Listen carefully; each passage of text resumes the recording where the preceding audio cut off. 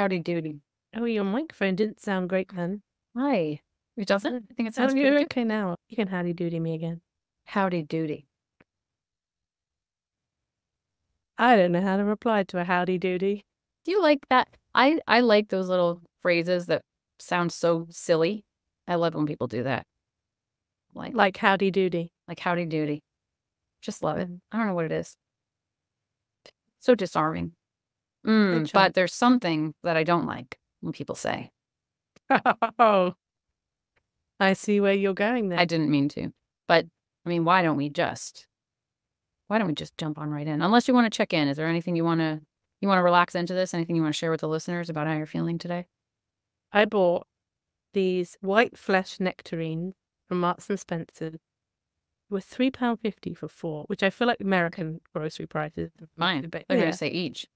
I feel like that is a lot for 4 nectarines, £3.50. But I had one last night and it was just, I'm going to cry. It was so good. And then today I was just not having one. And they're only really good in the summer, and I'm enjoying cold food.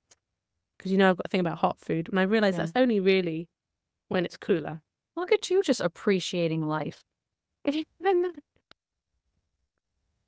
That must be so annoying for anybody who's not feeling that. Well, maybe it's just hopeful. Maybe. You too can one day enjoy the white flesh of a nectarine. I can't wait to have one after this recording. Well, now you made me want one. It is, yeah, I hear you. I love when it's this time of year. Although I will say that I have a fair number of clients who feel like the sun is a bully, as Glennon Doyle says, like don't want to wear less clothing and don't want to confront the pressure and expectation to be outside, and that could be an issue. Maybe we can make an episode about that one day. It's not what we're talking about today, though.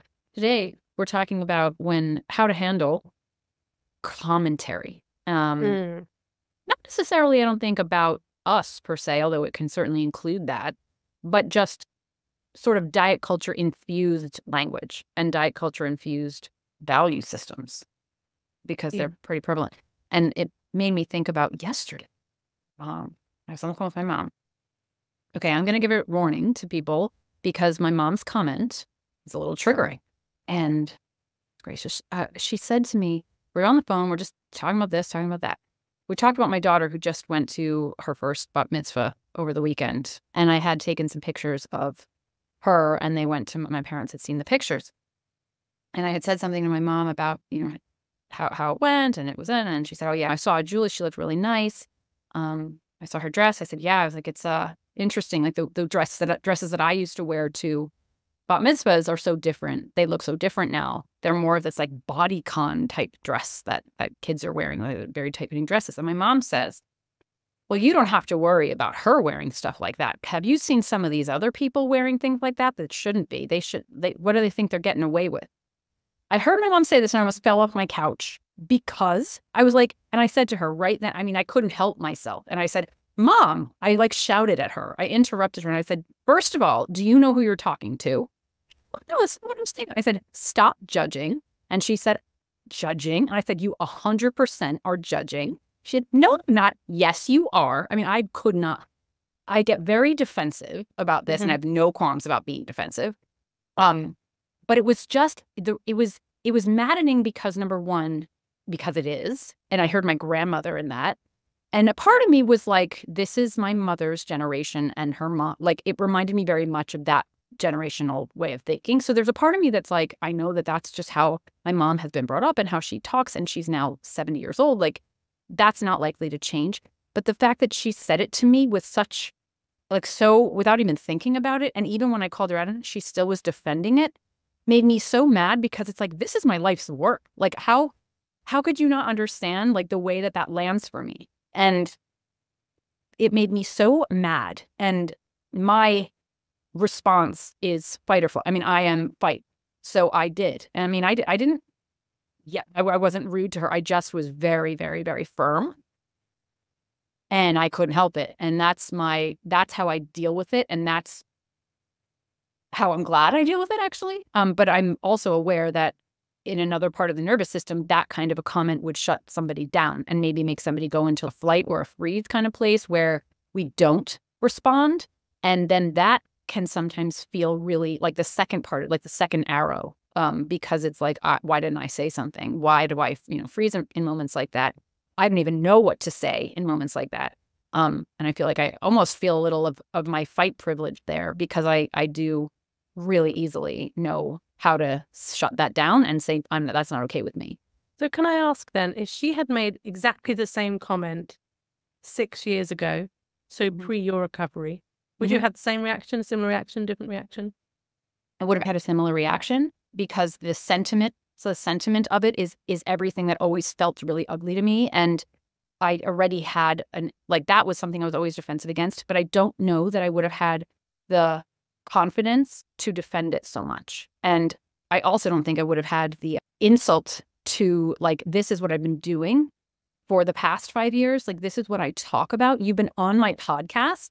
Like, my diet. How do you not hear it?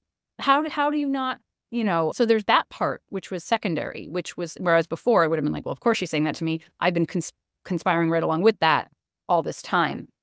So there's a part of it that felt like just such a miss, as far as like, do you know me? And then there was another part of it that felt just mad, that like, also like, have you learned nothing?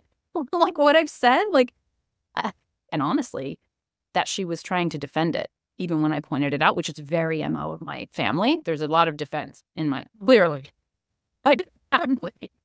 Well, you were being defensive, but the difference being you were right. That's right. We all think we're right. And no, she just couldn't. And even she couldn't give it to me at the end. I kept saying, like, no, that is 100%. That is judgmental. That's exactly what that is. And I said, let people wear what they want to wear. Stop being the voice of oppression. But my family's always like, oh, here she goes. But I don't care. I just feel like, however, if someone had said that to me who wasn't my mother, I wouldn't have reacted like that. I wouldn't have, I think I would have had more difficulty with that response, because I find it more difficult to stay in the place of the middle where, I'm speaking to somebody who, I don't have the liberty of being able to say, hey, you know what I mean? Like my family and I, this is how we talk to each other. That's very open, but not to a stranger or an acquaintance or even like a friend even. That's where that would be harder for me to be like, how do I address this in a way that's respectful and where I'm not like so staunch, not that that's bad, but how do I not let my fight response go and do this in a moderate way? And this is regulation for me. How do and of course, I also think it's worth talking about the ways that we talk to people and comment, like who that person is matters, as far as like what kind of comment or responses are going to feel more appropriate inside of us, How would you respond if somebody said that? Well, I was just thinking that actually when you were talking. I was thinking, obviously, it's going to depend on the person. So I was imagining if I just met somebody, I wouldn't say anything. If it was a friend, this is how I imagine, like, I would go something like, I don't know, I think people should just wear whatever they want. Yeah. And I often do that. I do that, don't know. But this side, I'm like, I do know. And people should be allowed to wear what they want. And so it's slightly, it's deliberate. It's almost trying to be, I'm just like having a moment of self-awareness. That's what I do. I think that's a way of reining it in. I mean, I'm going to use that. I'm going to try to, kind of be like, I guess because I'm so conscious, even in the moment, the minute anybody feels attacked, their defenses are going to go up, and we lock into a conflict. I'm trying to go in and just say something, owning it, and really trying not to figure their defenses, because I actually think it's the only way that only chance there is really of getting someone to even have a moment of going, and most of the time they probably won't. That speaks to what's your goal? I think that might be a helpful thing to think about. In the question, how do I respond to this kind of thing? Well, what is your goal? Because in what you just said, the goal is to almost maybe not bring up someone's defenses in the pursuit of opening their mind. Whereas my goal sometimes is just simply to not tolerate, right? To just like put a boundary up around that. And those two things might be conflicting, because there are some people who are going to say stuff that I'm like, I'm not trying to open their mind. Their minds aren't going to get opened, but I'm not going to pretend it's okay. And that sometimes is like, I don't care then if I cause a conflict or make them defensive. But I also think that there's ways of, that will conflict with people-pleasing tendencies, and that's not going to feel possible for a lot of people. So, like, sometimes look. Like, sometimes I'll meet new people who will say stuff like that, and I think I use body language to sort of reject it. I certainly am not. I used to be the type of person who'd be like, like a nod and smile. And now, or like I'd laugh, I'd be like, and now I will just kind of either not, I'll leave my face still, or I'll look away, or I'll say like, just to sort of inject a little bit of like, I'm not on board with that. I'm not going to talk about that, but I'm not on board with what you just said. I'm thinking now back to our conversation with Louise that we had on the podcast a few weeks ago. And when she was sharing the friend that said to her, basically called her out and said, all you do is talk about dieting and calories. And if you're saying this about your body, what does that mean about my body? Which I inferred from that the friend may have been in a bigger body than Louise. Yeah. And so that it was affecting the friend for Louise to be going on about this stuff all the time. And Louise's shock of being like, oh my goodness, I wasn't even thinking about you. And that really falls into how I think about it now when anybody else talks about their body who might be in a smaller body than me. But I do remember a few years ago, a friend of mine who has had a tricky relationship with, for her, it's always a tricky relationship with her weight, which how it's been spoken. I don't really understand her relationship with food even now. She doesn't talk about it like that. And so she's had a tummy tuck. She's had her breast implant, and she has all the aesthetic stuff now in her face. And when she was going, I think it was before the tummy tuck maybe, or it might have been afterward, but she was going on and on about her body and how wrong her body was, and this was too big and this was too big. And I was there and I was looking at her and I was thinking, you're smaller than I am. Like, read the room. And she just kept doing this and she kept doing this. And I feel like I might have shared this on the podcast right near the very beginning. I'm not sure. And so I said to her, when you're talking about your body like that and your body is smaller than mine, it makes me wonder what you think of my body. Yeah. And I think she had a similar reaction to Louise. She was like, what? No, like, well, I just see you as someone who's really confident and, this, that, and the other. And I remember at the time thinking, I don't know about that. Yeah. But as in whether I believed that was her reasoning or not, I don't know. But I think it's interesting because I think part of this trigger that happens is when someone is talking about dieting or whatever, it happens so fast. It's not even processed consciously, but it's like, oh, this is about me. Like, we make it about us in some way. Like, it felt like with your mum, she missed you. You're like, Mum, this is what I talk about all the time. Like, I cannot even believe you would come out with this to me, because that reaction feels like that. And I think this is probably what people are dealing with out there. I think, would it be fair to say, when people are talking about dieting, diet culture, body size? Sometimes, but sometimes no. Equally, I felt like I don't like that value system. And even if somebody had said that without knowing what I do, or like, again, if somebody says something and it's not about you, you're not necessarily feeling like it's because they know your struggle, it's still this idea. Like, I have a group of friends, and one of my friends is in a larger body. And sometimes the conversation goes to, body dissatisfaction among the smaller people in the group. And I'm always very aware of like reading the room thing, where it's like, just from that perspective, like just from an awareness perspective of how judgmental, first of all, it sounds, period. Just the principle of it, not just about me, but just about like the idea of, do you have an awareness about the way you're speaking? And self-awareness is a thing for me. Like, I have a lot of like, I get really frustrated without that. And I also feel like, as you're talking, I'm like, I come at life, and some of us might resonate with this, from the point of view that the other is against us. Like, I come at life from a fight, like as if my Duke's got to be up. But when you're talking about even Louise and this lack of awareness around that, that's not the same. So it's interesting if we kind of can know in ourselves, are we defensive? You know what I mean? Is everything we're reading defensive? Or can we open up? 'Cause I have to remind myself sometimes, I'm like, that person is not speaking to attack, whether me or anyone else. They're speaking potentially just from ignorance or like they're not thinking about it. Because I do think the way people speak about their own bodies is often a lot of projection of our own stuff. And there's something about, we need culturally more of that insight that like when we talk about fatness as the funnel through which all bad things are represented, that's inherently oppressive. And I don't like not defending that. And I do feel a little bit I do feel a little bit like attacky about that. So even where somebody is not coming from a place of attack, I still feel a defensiveness around that might be helpful for me to soften around, like as far, maybe not, but there's a part of me that like understands that there's something in my own self that I need to look at as far as why do I feel like everyone's always on the attack, instead of looking at it like maybe there's a teaching moment here potentially, or there's just like no, I don't, like that's not something I subscribe to, without getting so angry about it. You know what I mean? And I think that's something I need to work on. At other times, I feel like that anger is really appropriate, and I'm glad I have it, because it's an advocacy voice as well. But it's sometimes a toggle between what's ours and what's theirs. And in my mind, what's coming up, and the compassion piece for where somebody is.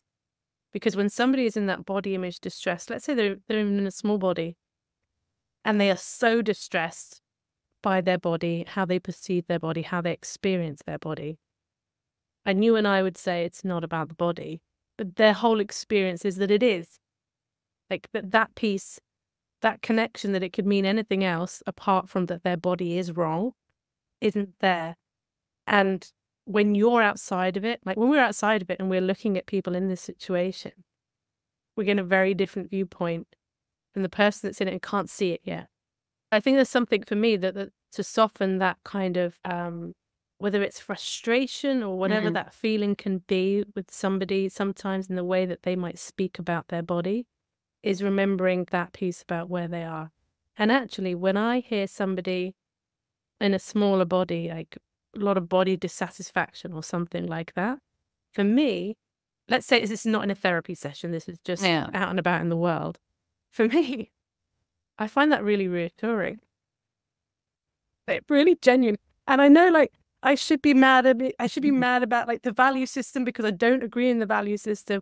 But it's reassuring because I'm like, oh yeah, it's not about our body, and it kind of reaffirms my stance that people in all sizes of bodies can feel that body dissatisfaction, that body distress, that our bodies are wrong in some way. They're not comfortable. They don't look like they should. They don't act like they should. They don't feel like they should. That is a universal experience. For me, it's like a leveler. I understand that. I can't be okay with just that. I feel like I need to point out to people, no, that's actually what you're doing is projecting. And you're projecting onto actually a whole group of people, really. I know you're talking about yourself, and I know you're not judging other people, but it is. And I just am not comfortable with not saying something there. So, because when you're like, I want to point it out, like, and I know you know this, I'm not trying to suggest that you don't already know this, but we can't point it out. People have to realize it. No. So, no, I'm gonna say it. But that's how self-awareness happens. We don't become self-aware because someone tells us something about ourselves. Totally. I don't think they're gonna get it, but it's about a boundary to me. It's about saying like whether I'm putting this up and I'm naming this because it matters to me. And you might keep crossing it, but I'm gonna keep putting it up. That feels way more safe to me than not putting it up. Because I feel very uncomfortable with that, and I just can't. I can't even think beyond it. I don't even know. That's all I can see. But wait, you had like a little sigh. Then there was a little somatic kind of collapse that just happened in that moment. It's like we need to change gears because like we're driving. I want to move away from my activation. Yeah. And into something more helpful. Yeah. Well, that could be helpful for some people, but let's also look at, I also received a text from somebody who gave the following scenario. She said, could you post or can you give me some thoughts on how I might deal with a comment out there that has nothing to do with, it's not about this angle, right? And it's also not from like a family member. And the scenario was this person travels frequently and she travels to, I believe, Africa. She was traveling to Africa. I think that's where it was. And she goes there, I guess, once a year. And she had gone through recovery and she had gained weight and she had been there and somebody said to her, "Oh, it looks like you're pregnant," first of all. And the second one was, I have to find it, just a second. She said, "I've had people congratulate me on my pregnancy, saying, 'Wow, you get bigger every time I see you.' In Africa, it's more of a compliment." As a spring break guide said, "I thought you were a bodybuilder, not a psychologist." How do we deal with comments like that? Because it's not as attacking. Like, it's not this kind of thing where you'd be like, "Hey, don't speak about it." It's more like you're commenting on my body in a way that I don't feel comfortable with, even though you're not criticizing it. You know what I mean? At least not outwardly. And I think that the message that she sent was indicating that it wasn't meant to be a criticism. It was actually just meant to be body observation. And how do we deal with people observing and commenting on our bodies? Like, what is that bringing up? It's more just like, I feel vulnerable in somebody feeling like they can just come up to me and tell me what they're seeing. Mm-hmm. And that I didn't invite them to do that. And that feels away, you know? Practically, first of all, and then kind of delving further under that. It depends whether this is somebody who is doing this regularly.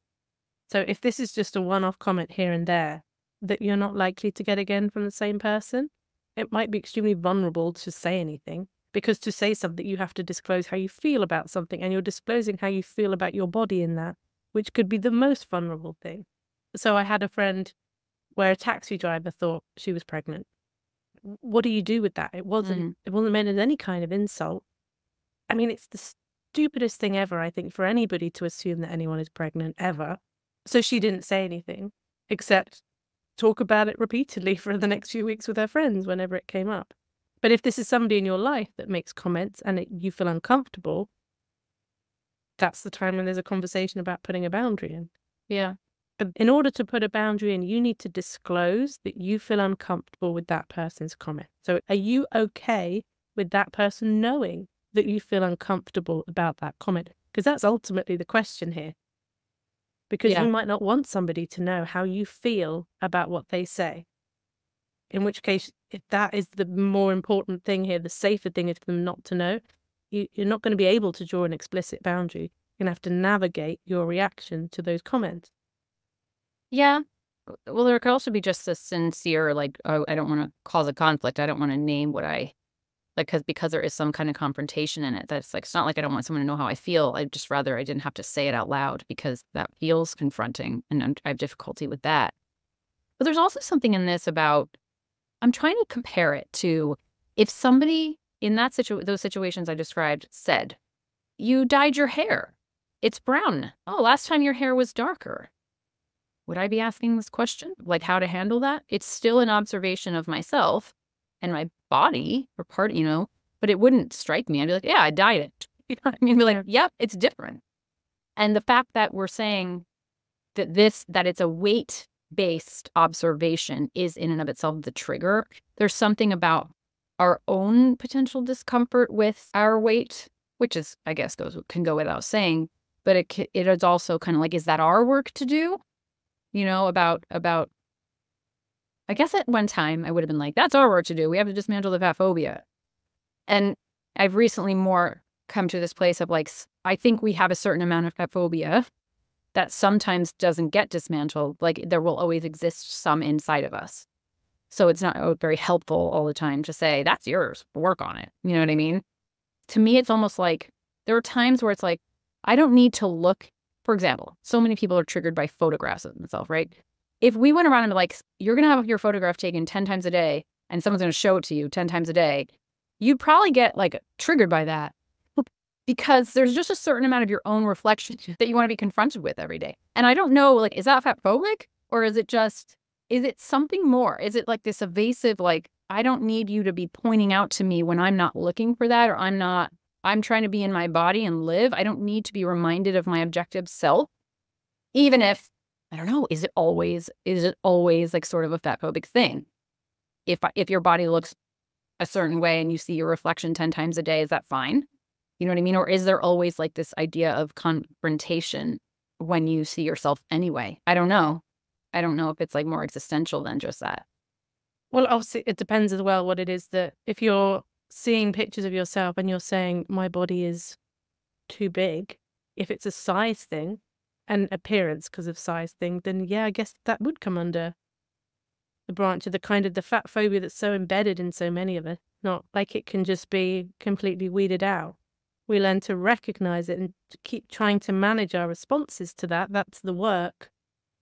But it's still going to be there, right? It's still going to be there. So I think there's an element of that. But I really do think that also having somebody comment on the way you look without your predicting they're going to do that, there's something about that for reasons I haven't quite articulated feels away. It feels, because if someone tells me the hair comment once, it's like, fine, because there's no fat phobia in that, so maybe I can get over it that faster. But if someone kept doing that, or different people kept doing that, I would kind of be like, I think that there's a part of me that would be like, it's taking me out of myself. It's reminding me of my objectivity in a way that takes me out of the moment of being there. I don't know. There's something about excessive commentary on how one looks that feels like almost like, do you see me though? You know what I mean? I don't know. There's something more to it for me.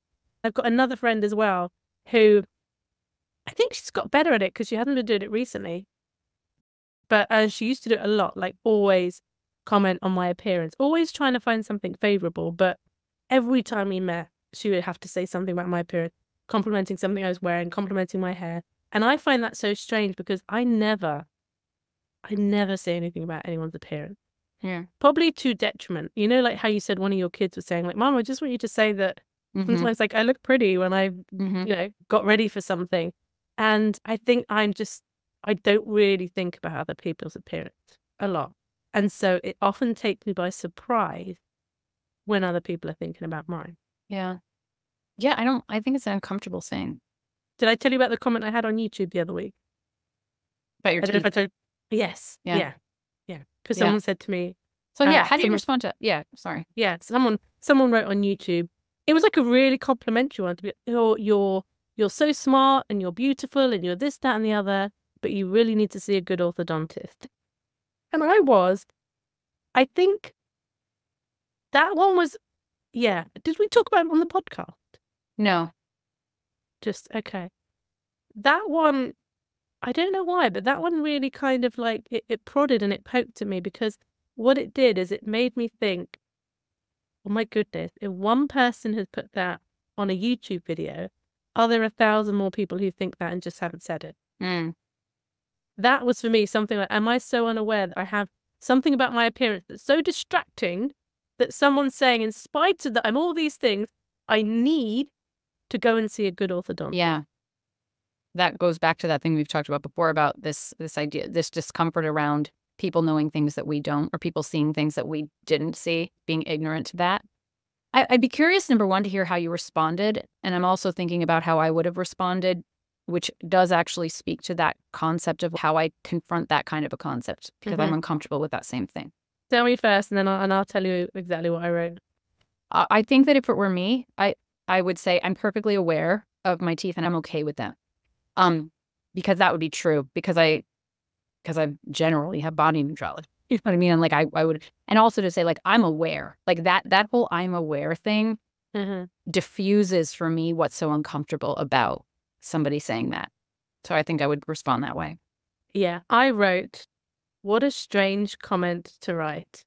Yeah. Why do you say this?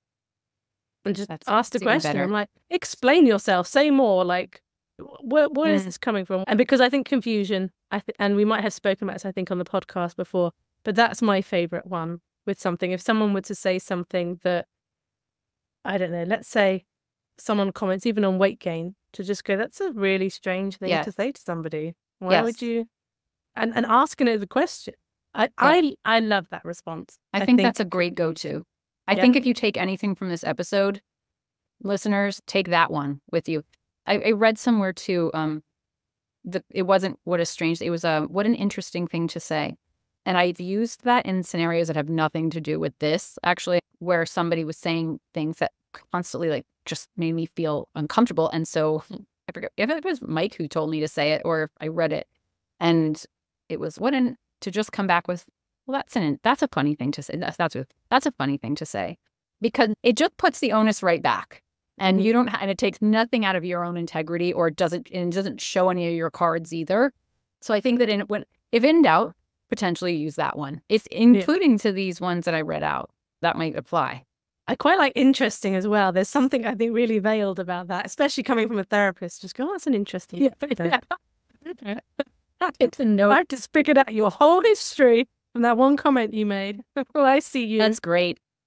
But so I guess the person in my life that I hear it the most from is my dad. I hear, I've gained a couple of pounds, I've lost a couple of pounds, I've gained a couple of pounds. I used to find it my whole body used to tense up when he did this, because I used to just feel so angry. And not because I ever felt personal. I think where it was for me, I saw him struggling with this whole, for him, he wants to lose weight, and he would say it's for his health. And I would actually agree that that's his motive. I don't think it's an appearance-based thing, particularly at all. I think it is because he believes it would improve his health. And the reason why I used to find it, this was a real turning point, as triggering as I did, was because I often see myself in my dad. He can be an uncomfortable mirror at times. Yeah. What I saw was him struggling with weight loss for decades and not being able to ever do it. And I was also frustrated at myself at the same thing, because I was wanting to lose weight at this time. And so for me, hearing him struggle with it was like a mirror to my own struggle. And so I didn't want to hear it. I didn't want to hear it. I didn't want to think that I could be at his point in life and still basically feeling and acting the same around food as I was at that time. When I made more peace with not pursuing weight loss and being okay with that and kind of just accepting that this is where I am, it stops triggering you. It shifted because, and this is the piece, I guess, about the inner work. And it's up to a point, because I agree with what you're kind of inferring, this idea of sometimes almost taking over responsibility, that somehow, well, it's just for us to manage. And it is just for us to manage. And ultimately, we're the only ones that experience our feelings. If we reverse back 10 years, I couldn't have just made myself feel okay about it. I couldn't have just stopped myself feeling the way I felt. It took a long time to get to that point. So I would like to have been a bit kinder to myself, I guess, through that process in hindsight. And that's what I would want for people who are in it now, to just think, oh, you should be able to undo this stuff in a couple of weeks, and then you'll no longer be triggered. It takes time. And it's also like knowing what you're saying, the two things are true. Like there's times where, especially when we're baby fawns in this game or we're not worked through a lot of stuff, that things are going to feel triggering. And yes, some of that is ours. Or it's like I can own the part of this that's mine. And I also want to say to someone, like, can you, like, or to set a boundary, whether internal or, like removing oneself or saying something out loud of like, that's not helpful for me. You know what I mean? It's like a little bit of self-advocacy plus understanding. Yeah, and I'm working on that, but I'm not there. So I don't appreciate that, or I don't want to talk about that. I'm curious though about, comments that come through that are meant to be personal, right? So not necessarily just the stuff that's like, oh, you're talking about that thing and it's triggering me because my stuff's not worked out on that, but more you're saying something to me and confronting me about my decisions or my body or my health and what you think about that, what your value systems are on that, and how do we respond to that? I think we've talked about this in various places, but it's worth reiterating, maybe giving some people some scripts for different variations of response. Particularly, I'm concerned about your health. The concern about health is interesting, because I've seen people, particularly in the anti-diet world, kind of go, they're not concerned about your health. There's that. We don't know someone's motives. I probably think a lot of the time when someone says they're concerned for someone's health because of their body size, that they probably are, but rightly or wrongly. Like that probably is a piece of it, that can genuinely be the case. And so it's so hard when you're trying to undo this diet thing and go, I actually think that what I'm doing is healthier for me, but that person can't see it because that person only sees the pursuit of health in terms of weight loss. Because that's the conflict. Well, what you just said, though, to me is the response. It's, what did you say? I'm doing what I think is healthiest for me. Kind of like a let's agree to disagree. But I think that that phrase itself is helpful. I'm doing what I think is healthiest for me is a response. At that point, somebody may continue to push. Then it might become a boundary issue of like, I said what I said. You're not respecting my stance. I hear you. That's yours. And here's mine. But if you continue to push, then that's a different, almost like that becomes a different issue of somebody not saying, okay, you got this. It's your life. You know what I mean? Or we'll just agree to disagree on that. Or what do you, there's also the option of I'm exploring health through mental health. I'm exploring health through other factors besides weight, and I think that can be hard. But I think like a bit of self-advocacy in a simple way, kind of like, I hear you and I still maintain my position, period. Of course, we're oftentimes dealing with people who can't respect that. And again, then that's a different kind of self-advocacy for, I need you to stop pushing your opinions on me, or I need you to stop saying that to me. It's not helpful. All of this comes down to navigating conflict, ultimately. And like you said earlier, like the people-pleasing tendency, I think this is why some people find this so difficult, is because it genuinely feels impossible to say to people, or especially to some people in your life, you think that, and that's not what I think. And I don't know that you've had that experience, because I don't think it sounds like your family, like they'll disagree. But it's not something that I would find easy to explicitly say to my dad, okay, you think this, but I'm going to think this. There's something in my body, because, our parents are so wired into our conditioning that makes every part of me tense up at even the thought of saying that. Oh, I say that to my dad a lot. The problem is that he's like, well, yeah, I respect that, except let me tell you everything I think and convince you otherwise.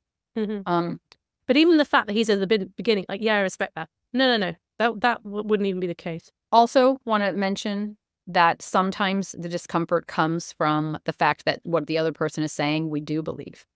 So it's not just a case of you believe this, I believe this, have some respect. It's more like when you say that, you trigger my doubt. Yeah. Which is really hard, because that when we're saying, how do I handle that? We're not just saying, how do I respond? We're saying, how do I feel? Like, how do I help myself feel regulated through that? Because if you're disrupting this, is okay, I'm really trying really hard to believe that what I'm doing is good for me, or that it is, or that I'm not jeopardizing my health, or that my weight is okay, or body, and then you say this thing and it completely triggers that vulnerability in me. That's I think really difficult. That's the hardest part. And for me, how I've dealt with that. Well, let me ask you how you do. Does that ever happen to you? What happened? Sorry. That scenario of somebody saying something to you and it triggers your own doubt about it or your own vulnerability about it. Oh yeah. Yeah, for sure. I'm trying to think of an example. An example might be, particularly kind of in the earlier days of trying to recover, hard to put a time frame. There are times where I found myself very defensive about the concept of food addiction. I don't know if very defensive is even the right word, but I would feel like I'd have a response in here about it, because there was doubt, because there is a sense of actually anything that is connected to the reward system, we could develop an addictive-like pattern to it. So I was trying to find my mind in this, because I couldn't see how to reconcile the two.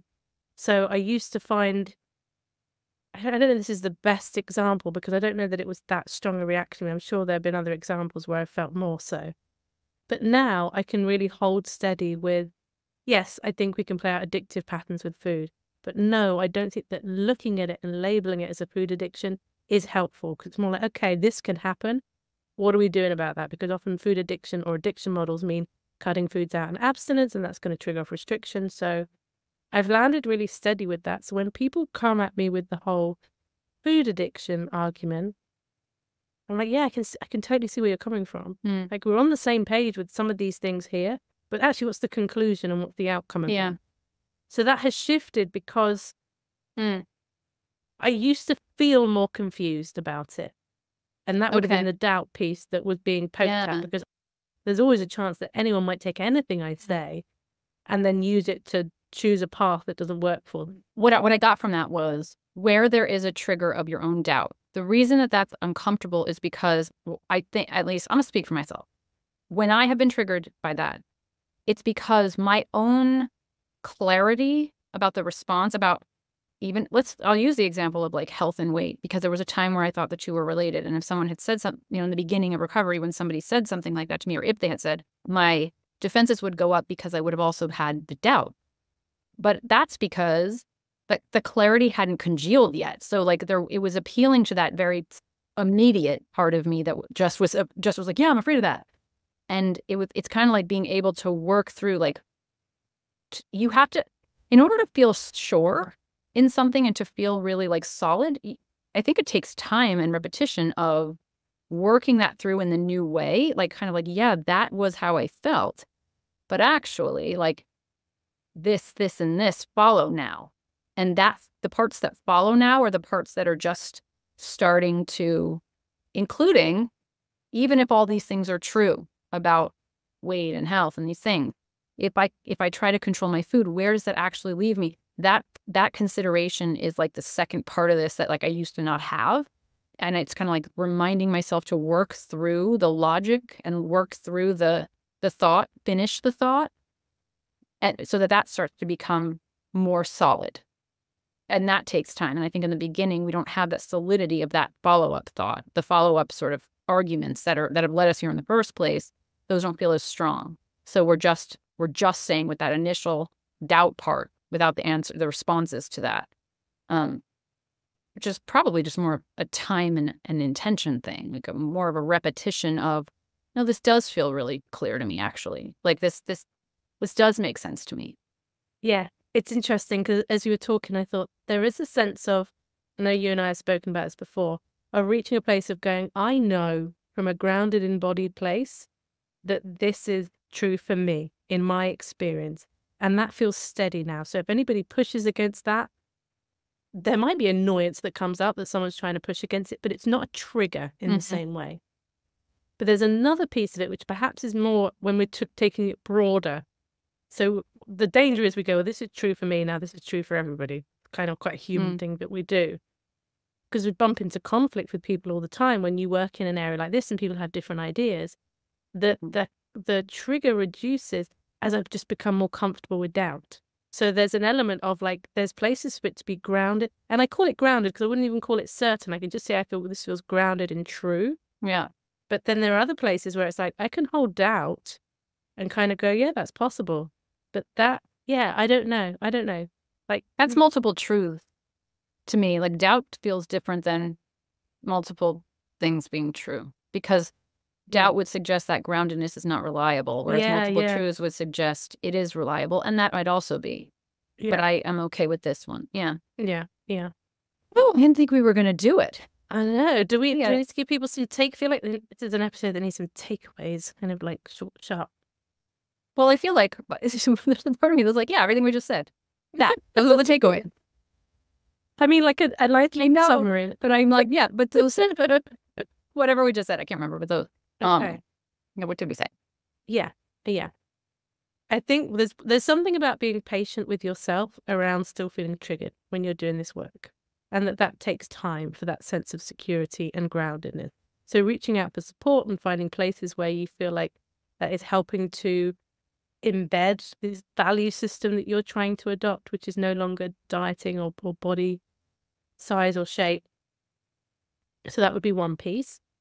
Another piece is the offering of confusion. If someone says something, makes a comment about your body that feels inappropriate. I mean, you're also very welcome to just go, I don't want you to say that to me about my body, or I don't feel comfortable with you commenting on my body like that. Yeah. I think a lot of people find that difficult to do, but I want to offer it because it's an extra one. If you've got the, like, that's in your personality and that feels okay or safe enough for you to do in a situation, then do that. Otherwise, you can go with confusion. Or just a gesture. Again, I don't think we should feel guilty for not being that type of person. or not being good enough at that. It's sometimes just non-participation, not laughing, just holding in a neutral stance can be a response as well. Yes. It is, our triggers are an opportunity for self-reflection and help to point to where the work is that needs to be done and all of that, blah, blah, blah. But don't make it sort of almost an over-individual thing. And, like, again, the whole multiple truths thing. And it's also a chance to understand something about ourselves. So me understanding, and I think I did have glimpses of this self-awareness with my dad. The reason I was so mad at him when he would talk about what he was eating, what was going on with his weight, was because it brought up fear for me in my own experience. That feeling was coming from that. And that became much clearer as I moved out of it. But I just want to offer it in case anybody else sees it in there for them. So it's about being really, let's all come back to the same thing about being really kind to ourselves and also trying to be more aware of ourselves to understand what's going on for us. Yeah. I think it was a really nice conversation. Thanks for having it, Wilmy. Thanks for all your questions and examples to the people who gave them to me to use as fodder for this conversation. All right. All right, then. Time to go. Time to go. We will see you next week. Ta-ta. Ta-ta.